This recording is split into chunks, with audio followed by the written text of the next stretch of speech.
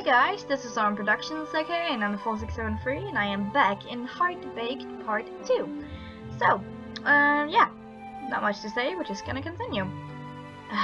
Finally, I'm done. After 3 hours of scrubbing, polishing, and an additional hour of airing the shop, it was at last safe to breathe without a big gas mask on. The morning passed almost in a blur. Great, I haven't managed to do anything productive today. I think I should bake some thank you gifts for Radley and that Benjamin guy. A unique cotton dirt parfait du fricule for Radley and my specialty for Benjamin, sweet spaghetti Monterey. Perfect. I still have time to bake something. Maybe... Vanessa, what is the meaning of this? Pastry God, why do you hate me so? I didn't know you could sing so low, but here we go. You finally reached a distant level of living. Carva, what are you rattling about? Not so dear Vanessa, I have come to complain. Wow, that wouldn't be the first time. And for the pastry god's sake, stop yelling. See, I am quite a cultured man that keeps his word, unlike some people. My yelling ceased, but did your cupcakes arrive at my house? Let me check real quick. Oh wait, I don't have to. Because you are a dirty liar. Oh no, don't mention dirt today to me, unless you want to see my wrath. Your wrath. Aha! I mean it, little tarts, beat it. I did make your stupid cupcakes, but Pastry God decided to enlighten Radley with yet another idea for his pranks. No more. The noise of the word Radley was enough to me to fully grasp the situation. Still, the order was made since my goods did not make it. I demand a refund. The audacity of this dwarf! Listen here. I don't know your little crafty schemes. You're fully aware of the abyss between your left and... God. Abyss. No, I wouldn't call it abyss. More like a whole universe between you and me. Sometimes I wondered why I'd even bother. I would have just quit, went on holiday, far, far away, and never came back. Like I was saying, I can't comprehend why you would want to compare mine and your pastries. You're still competition. I need to check how you're faring every now and then. Besides, you've got some talent. Ugh, I cannot believe I just said that. But yes, I must scrutinize your progress. Carter? Maybe I was wrong to perceive him as my arch-rival. Maybe he could tutor me. Maybe to know when to strike with my bakery genius to take you down. I could go cry myself to sleep. Yeah, that sounds like a good idea. Ha! Ha! Ha! Ha! Are you quite done yet? Don't underestimate my lungs' capacity. I could go on. But I still demand a refund. I'm a victim of this galling situation. Absolutely not. Do I look like I'm running a charity? Besides, you could very well bake yourself far better cupcakes than me. Yes, I could. But why should I turn down the chance of free food? I'm not that picky. Oh, look at the time. It's already past go-away time. You're not welcome here again. What? The audacity to banish me from this rundown shop? Bye-bye. I slammed the door quickly behind Carver. I slipped to the floor and grunted at my situation. I didn't want to do anything else. Those three sucked all my remaining energy out for the day. I went upstairs. The sun is setting. Silly me for thinking I could achieve anything at all today. Oh well. Might as well skim through my recipe book. Still have my grandma send. All of her knowledge, as well as her predecessors, was contained here. What's this recipe? I already bookmarked the recipe I wanted to make the most at the same time within my abilities. But this is a new one. Why hadn't I noticed it before? Ew. What's this cream doing here, all smeared across the pages? Must have glued them together. Hope it wasn't Bradley again. Well, let's see what this recipe is all about. Heartbaked, the ultimate cake for your connoisseurs. Have you heard of the term put your heart into something? Well, folks, this recipe, you do that quite literally. Excuse me. I can just picture the petrified face you're making as you read. My dear chef, I discovered this recipe by an accident. One day I was baking as usual when my dear husband arrived straight from work. Even though we had been together for 10 years, our love had never melded. On that fateful day, he decided to give me some flowers as a surprise that he found on his way home. Ugh, blah blah blah, more of this lovable cake. Dear muffin dough, when does this story end? Oh, here we go. In short, because of the love that the cake witnessed, it turned itself into the tastiest, softest, and sweetest pastry to ever be baked. Huh, well look at that. Heartbaked. Piece of cake you shall be made, by me, the great Vanessa. Thanks to this cake, everyone would worship me at the festival, adore me, and Carver would just eat his shoes from the fury. There's no way I would let this chance slip away. Besides, it couldn't be that hard to make, right? Ingredients, check, I had all of those. Almost. I had no love. Maybe my love for my work will count. Ha! I am so alone. No, Vanessa, you are forbidden to think like that. I shook my head, determined, and squeezed my fist tightly. How hard could it be to get someone's love? Nothing that I couldn't handle. Village boys, here I come. Wait, I had no time to meet someone new. So it left me with Bradley, Carver, and Benjamin. I couldn't cry. Tears wouldn't improve my situation. It are some interesting choices we have been presented with. I'll give you that. Which is, this is amusing. I like this. I mean, everyone had some positive aspects about them, right? And they were quite a catch too, right? Look at Bradley. He was so Bradley. Yep. Then Benjamin, whose family was sheep, and apparently has no knowledge of bathing. Score, Vanessa! Lastly, Carver, little baby struttle elf who couldn't stop yapping and screaming. I was swooning already! I'm going to sleep. I didn't want to think about those dorks anymore.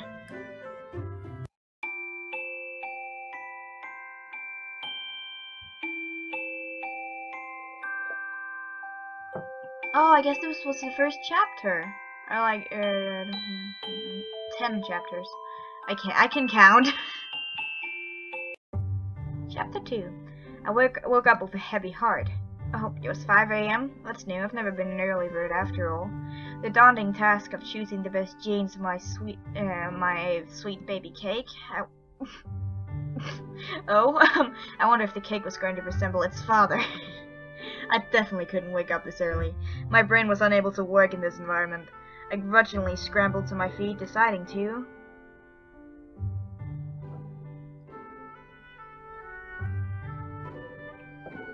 Alright, and the first choice...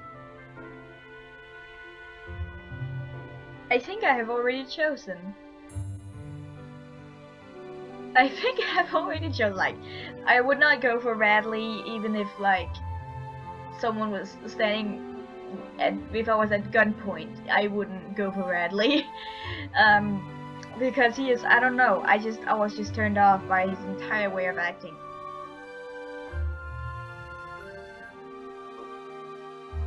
Benjamin's kinda nice, in a way.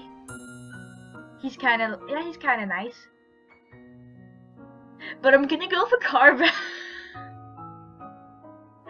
I have this weird thing, like, it is so rare that there's someone really, really short. And I don't know why, but, like, mangas like Lovely Complex is one of my favorite things ever. And, like, yes, this is going to be fun. I let out an evil giggle as the best idea popped into my head. I would woo Carver. It was the perfect plan. I could crush him with my incredible baking as well as make him love me and humiliate him in the process. Oh, wow! A laugh escaped my lips as I got ready.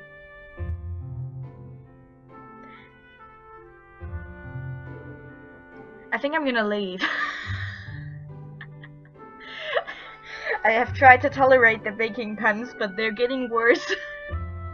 And started heading downstairs. This was going to be a great, amazing even. This recipe was the perfect excuse to truly show Carver who is the top baker around here. I skipped through the bakery, humming a jolly tune to myself. I stopped in my tracks as I realized that Radley was coming in today. What to do with him? I only thought about it for a second before shrugging. When he saw the door was locked, he'd probably just leave anyway. Yes. When I stepped out in the morning air, a light breeze blew past me and I smiled. A perfectly beautiful day to begin my plan to crush Carver. Now, where would he be? Probably lazing about somewhere, knowing him. That little stroll was almost never working. I had to wonder how he kept his bakery afloat. Here, Carver, Carver, Carver. I let out another laugh as I wandered towards his bakery. Might as well start there. It was a short walk across the town square to his tiny shop. A tiny shop to match a dwarvish elf. I stood in front of his shop and tucked on the door. It didn't move. I'm just pouring myself a cup of tea. Give me a second. Thank you, myself. What? How did I know he wouldn't be here? I let out a small sigh and pouted, then turned to walk towards his house. No matter, this won't stop me. Carver's love will be mine by the end of the week, even if it's the last thing I do. I stepped into the forest and walked casually to Carver's house. He lived in a large tree that was only 5 minutes down the path. There are a lot of backgrounds. Well, yeah, I guess. They're kind of interesting. Like, I love how, like, they try to be that they are creative with it. When I was standing in front of his house, I smoothed out my skirt and banged on his door. Then I waited. Carver, I know you're in there, you little pancake. There was no answer. Of course he wouldn't be there. There's one single time I actually want to... The only single time I actually want to see him, and he's nowhere to be found. I let out a huff and crossed my arms. Alright, Vanessa, think. Where would the dwarf be hiding? It wasn't like he had any friends. Maybe he fell in an anthill and couldn't get out? You're so evil. I laughed to myself and wandered back towards town. He had to be around here somewhere. I walked towards the fountain and looked around. I had no idea where he could be. This is such a waste of time. I pouted and sat at the edge of the fountain. Had the pastry god forsaken me? Sugar bun! Oh goddammit, what are you doing here? I perked up at the familiar voice and turned to see Radley talking towards me. There you are! I was worried something had happened. You almost never leave the bakery. He bounced a little and grinned at me. I didn't have time for this. But Radley might know where Carver was. Hey Rads, you wouldn't happen to know where the pancake is, would you? Pancake? Carver? Why do you want to find him? He paused for a second, and by the look on his face, it was obvious he was thinking hard. Oh, are you trying to make sure he isn't around so you can prank him? I can help. He grew visibly more excited as he bounced a few times and clasped his hands together. He was so childish, plus unattractive.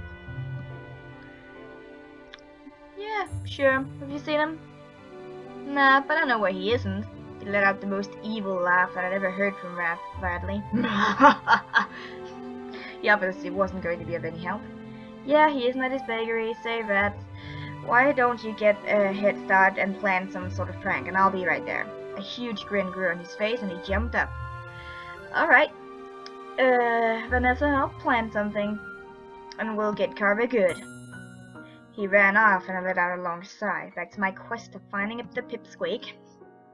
I stood and glanced around. He was nowhere to be seen, but... Ooh, the shoe shop was having a sale. Yes, please. I skipped forward and entered the shop gleefully. Mama needs a new pair of heels. I pranced around the racks of beautiful shoes and finally found a pair of light cream heels that would look amazing with this one skirt I owned. After buying the shoes, I walked back to the square and decided to head over to Carver's bakery to see if he had actually decided to work. You there, girl! A short, angry-looking woman marched over to me. She looks like she was ready to keel over any minute now. Yes? She stood in front of me and placed her hands on her hips, huffing and puffing like a madwoman. You need to come and help me carry those bags this instant. She glared at me and... What was wrong with her voice? Okay, I have to end the episode here. I will see you in the next one. Bye.